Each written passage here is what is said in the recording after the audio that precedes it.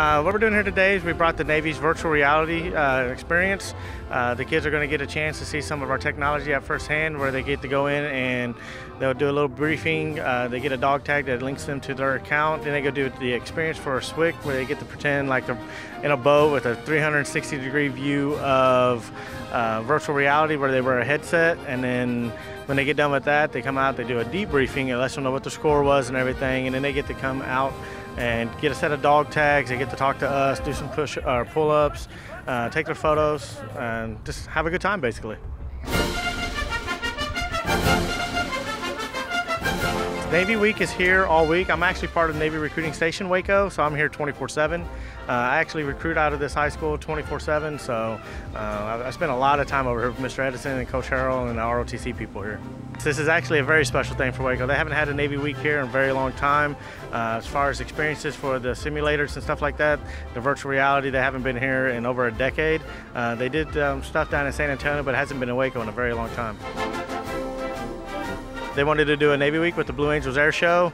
They sent us out the reviews of what schools would be provided for it, and since we have such a strong history with the school here for the last few years, it was just no questions asked. We definitely wanted to make sure university was part of it.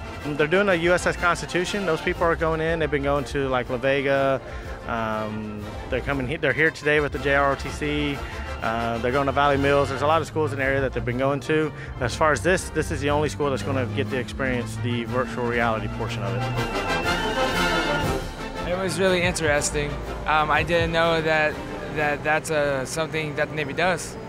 Have you done VR before somewhere? Yes, I did it at the NSARA for the Army. I did their VR. And how'd you like this one compared to the Army? I like this one a lot better. What did you like about it? What was different than the Army one?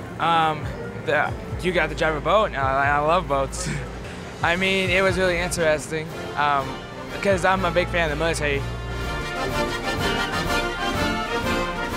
Well, I'm planning to go to college and get myself figured out, and it's either the Navy or the Army, but I'm leaning towards the Navy right now.